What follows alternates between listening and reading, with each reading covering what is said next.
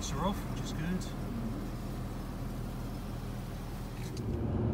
Hi, my name is Darren and I'm here on behalf of Trade Classics, and today we're going for a ride in Catherine's BMW M3. So we've already met the owner in the previous video, so we're going to go through the driving experience of her BMW.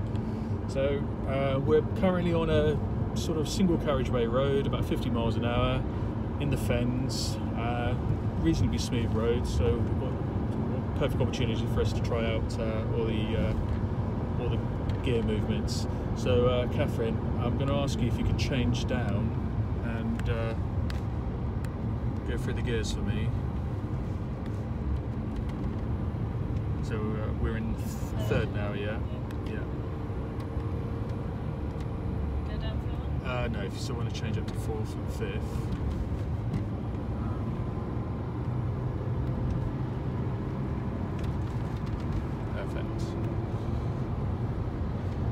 In terms of the clutch, how does it feel? Can you tell me where the bite is? It's about midway. Okay, midway. And how do you feel about the brakes?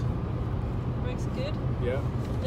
And there's no juddering and no not fading or anything at all. It's got brand new brake pads 3 to 4 weeks ago, so. Okay. So brakes are great at the moment.